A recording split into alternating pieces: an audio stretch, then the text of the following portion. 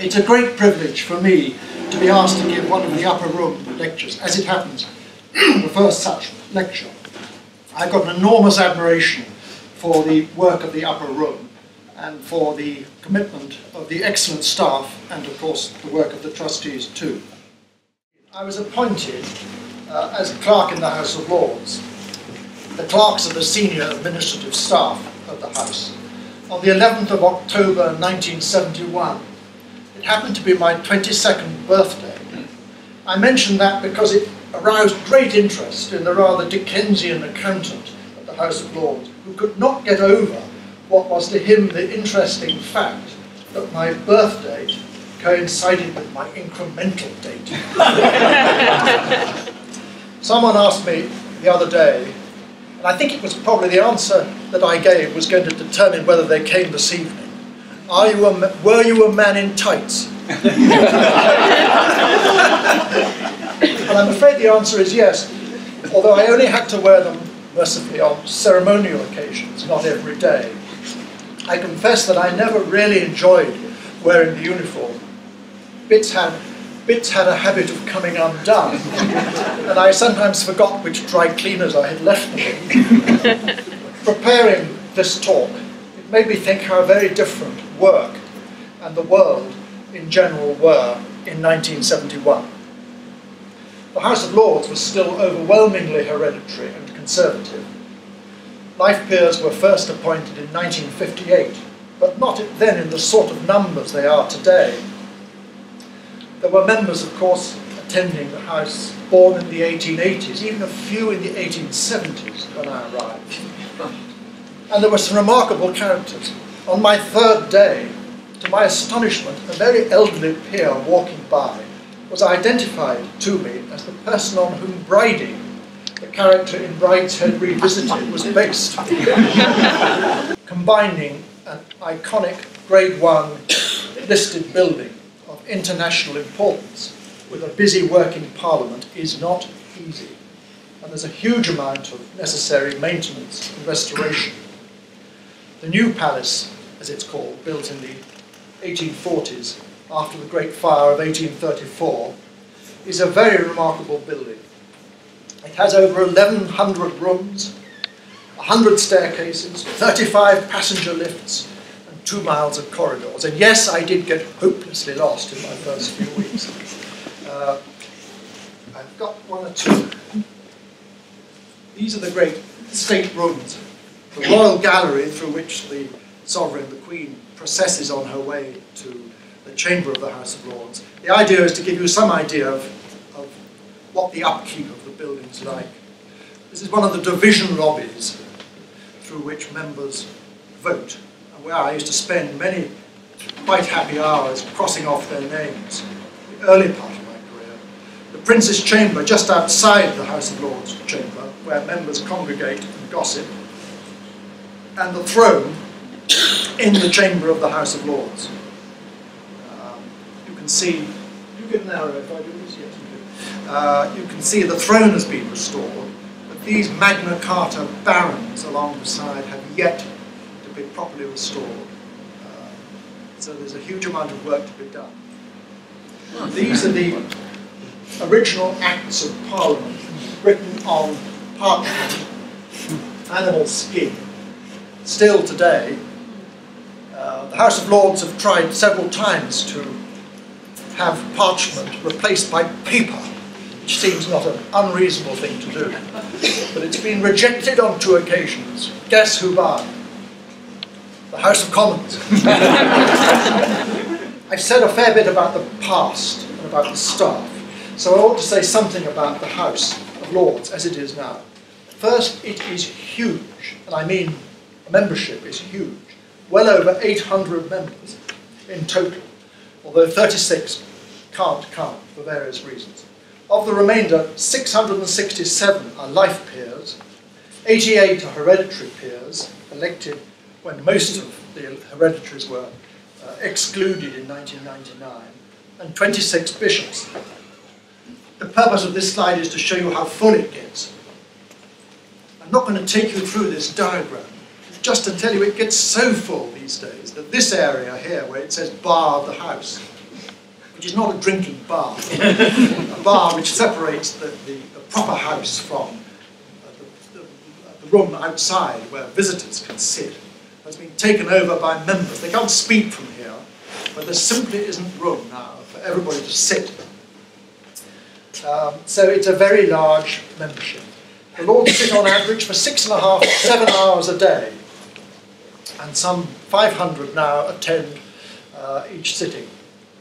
The party balance, well, I think it might surprise you. It surprised me a bit. The party balance of the House is that. I hope you can see it. Perhaps a bit surprising to see how many Labour members there are, how many independents, known as crossbenchers, there are. And the most surprising thing in a way is that the coalition forces, the Conservatives and Lib Dems, are so far off from having an overall majority. So that's the party balance.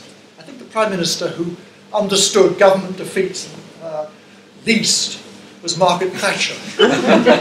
She simply couldn't understand how a Conservative House of Lords could roundly defeat some of her policies and some of her bills.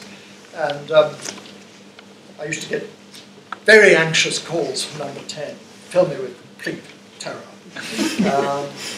The key job of the House of Lords, of course, is to revise and amend legislation brought from the Commons. Although bills can also start in the Lords. Outside bodies, pressure groups, and so on, often look to the House of Lords rather than the House of Commons to obtain changes and concessions on bills.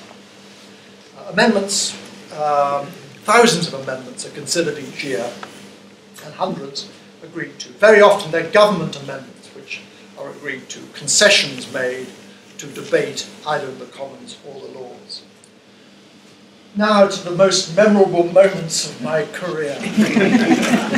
Well, there is quite a lot of ceremonial, though nothing like as much as you might think.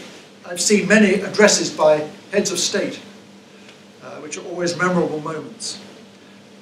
This rather unusual head of state. I very much like this photograph. This is back to ceremonial for a moment. And these are the beefeaters picking up their torches to go on an inspection of the cellars. This is President Obama giving a talk in Westminster Hall. And you can see he's made everybody laugh. If I can find it, I will tell you what the joke is. I have known few greater honours, he's just said, than the opportunity to address the Mother of Parliaments in Westminster Hall. I am told that the last 3 speakers have been the Pope, Her Majesty the Queen, and Nelson Mandela, which is either a very high bar or the beginning of a very funny joke. My final thoughts, and these I promise, my final thoughts on the House of Lords and Parliament. In a way, an unelected chamber is an anomaly in the 21st century. These days, parliaments tend to be elected, and the size of the House, the tendency for successive governments to insist on topping up their members, coupled with the sheer longevity of members, these are problems. And it tends to be a slightly elderly House. Although if you brought in an age restriction, it would be pretty arbitrary. You would exclude some very good members, and you'd include some less good ones. On the other hand, it is now, in my view, a good second chamber, doing good, helpful work. It's also relatively quiet. There isn't much shouting. There's lots of courtesy, probably a bit too much courtesy. And party allegiances are far less strong, which I've always found an attractive feature. All in all, I regard myself as extremely lucky to have had a career working for Parliament. For all its peculiarities and its faults, Parliament is, in my view, a great institution which we are lucky to have. Would you like to hear the story about my uniform? Ghastly day, and the House normally sits at 2:30. Monday, Tuesday, Wednesday. And at 2:22 I hadn't started changing. And I started changing, and I couldn't find my black waistcoat. I searched everywhere. I looked under the desk in case I'd thrown it there the night before. I looked everywhere. I could not find my waistcoat. And the Lord Chancellor, the Speaker, had already begun to process. So I ripped open my spare kit, and I ripped off the waistcoat, and I put it on. And I went into the chamber. And the story resumes. At a much later hour, 8 o'clock that evening. I knew I was due home much earlier. I was going to be in disgrace. Somebody came in and said, "Michael, may I please have your advice on something?" And I said, "Tom, please, I'm going to have to change while you talk to me. Just talk to me." So I started to get changed. And Tom then said to me, "Michael," he said, "why are you wearing two waistcoats?" It was that made me think it was time to retire. Thank you very much.